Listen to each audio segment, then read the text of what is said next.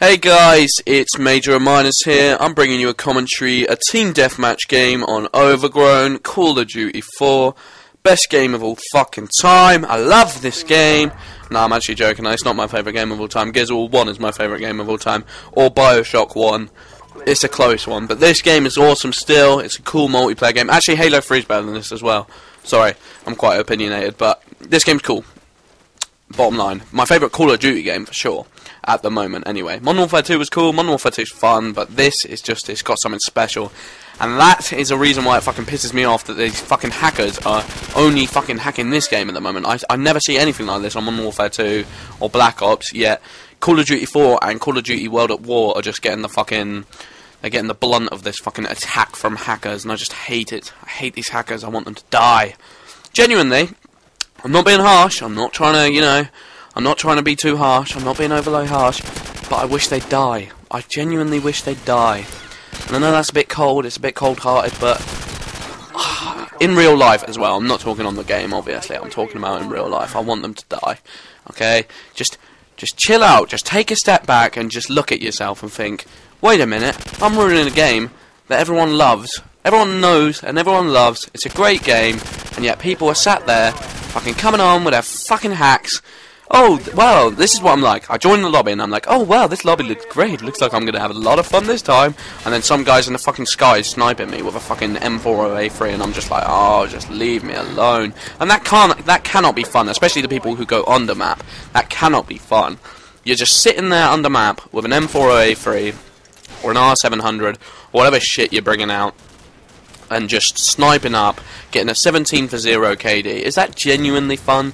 And then they get bored on that 17 for 0, kill themselves, so they can go for a helicopter again. And I'm just like, are you seriously that much of a cunt? Like, genuinely. Just fuck off. Stop putting helicopters on the map. And the thing is, for me, is I always want to stay in those games and try and beat the hacker. I don't know why. I just want to get a better KD than the hacker. And I just genuinely usually end up frustrating myself more than anything. And you gotta put up with that stupid infected writing in the top left corner. It's just like, ugh. But anyway, I didn't want to talk about hackers. I just had a little rant to put out because that was annoying me yesterday. The amount of hack game lobbies I got into yesterday was just insane in the membrane. But what I wanted to talk about this commentary was my expectations for games this year, because there is a lot of games coming out this year, and I don't know, it just seems like it's going to be a pretty insane year for games, like both single-player games and multiplayer games. And what I describe to be the big players this year are Modern Warfare 3, Battlefield 3, and kind of Gears of War 3. I know a lot of people won't consider Gears of War 3 being a big contender, but after playing that beta, I'm sorry, it is a big contender. It just is. There's just no denying it. Dedicated servers, 4-player co-op on the thing. You can play Horde. The Horde looks sick.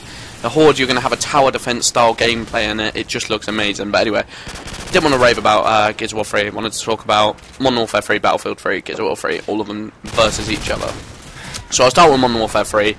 Modern Warfare 3 is a game that a lot of people are, like, getting their hopes up for. Like, they're starting to believe that this could be the game where they actually get it right.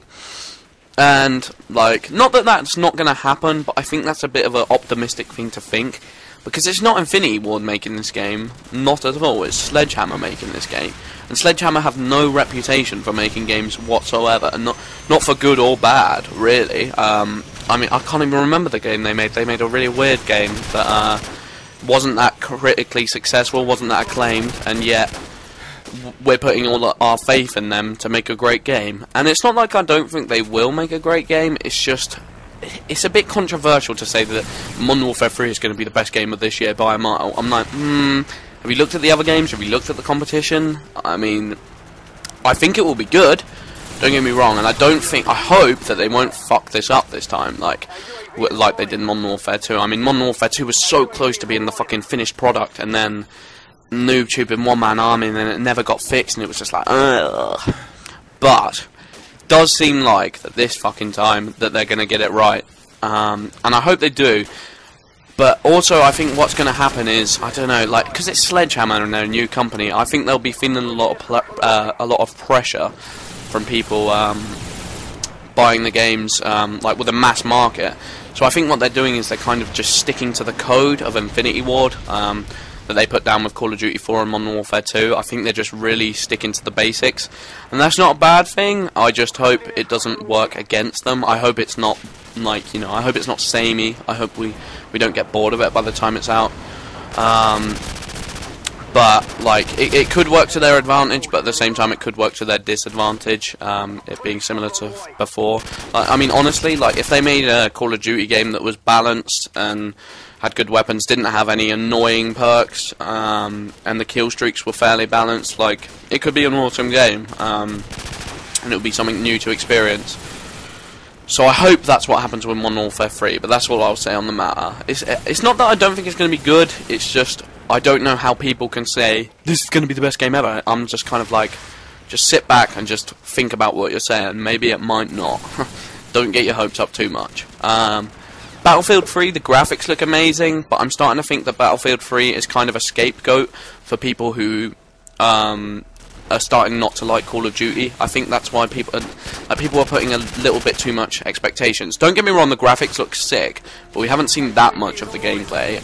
I mean, we've hardly seen anything. You see little small clips from that last trailer, which have been edited out to show to you, but you know, we haven't seen that much. We don't know how good the gameplay is. So people like commenting on YouTube videos saying Battlefield 3 will poon Modern Warfare 3. We don't know that yet. Chill out. The game isn't anywhere near out. I think you should just, if you have the money, buy both. What's the problem with buying both? Give a fair judgment of it. If Modern Warfare 3 is really bad this time, then fair enough. Let the franchise to rest. But if it's not, why not watch it? That's what I'm saying.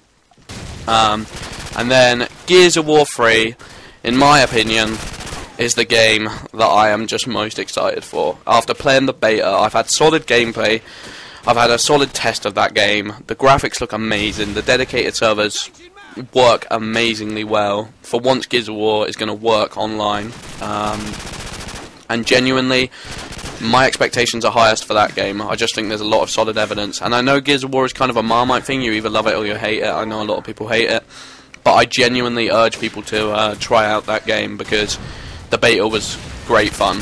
But anyway, I hope you enjoyed watching this commentary, guys. And if you could leave a like or a favourite or a comment just to show support and help this channel grow, that would be really nice of you.